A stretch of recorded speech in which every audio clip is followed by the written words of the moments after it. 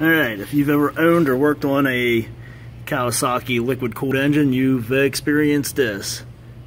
The good old leaky valve cover. You can see these valve covers are sealed with an O-ring. What happens is, over time, that O-ring just bakes tight against the cylinder head, against the machine surface area.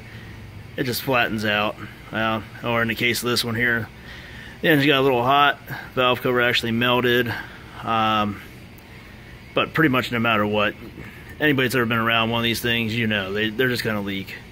You can replace that O-ring. It might make a difference for a little while.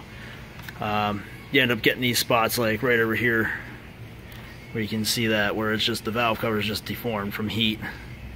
So what we like to do is replace the valve cover. And when you start out with a nice fresh new valve cover, instead of using the O-ring, use the gasket. These are actually made to go on the aluminum valve covers, but you can see there, perfect match. Fits right over it, seals up no problem. Nice even fit, and lasts a lot longer than the O-ring does. And this is an actual Kawasaki part. Part number for this valve cover gasket is a 11061-2199, and that's straight from Kawasaki. Now, as far as valve covers, yeah, obviously you can see that when there's a bad one. Yeah, the corner's all melted up and everything. But if you have a spot like this right here, where you can see that lip right there that formed from heat. Here you can see it again on this corner.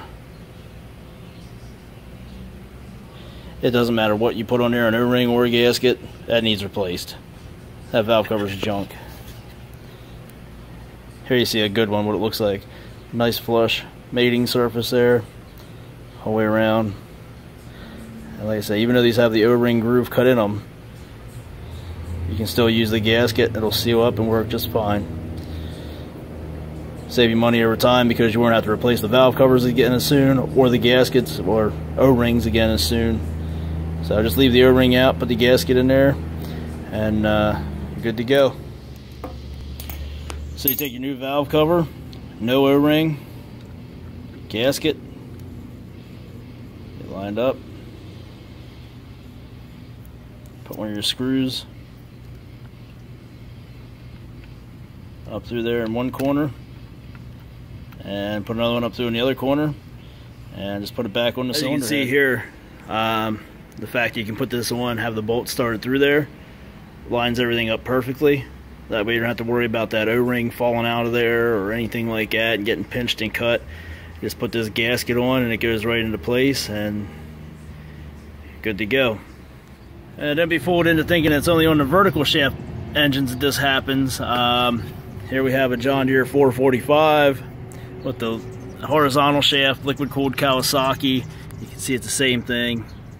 Oil just poured down through from the valve cover area there. It's actually got the hole for the spark plug. You know, oil's laying in there. It's running down over the side of the engine, down onto the mower deck. Yeah, it just makes a mess everywhere.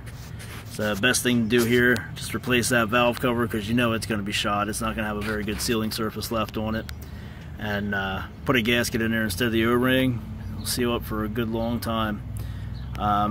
And for all you guys that still believe that nothing runs like a Deere, you might want to close your ears here, but this doesn't happen just on the John Deere engines. Kawasaki has these engines in other brands such as Kubota, Cub Cadet, just to name a few. So if you've got this problem where you put a new O-ring in there and it still keeps leaking after maybe a week or two or maybe a couple months, now you know how to fix it. Replace that valve cover, put a gasket in there instead of the O-ring, and you'll be good to go.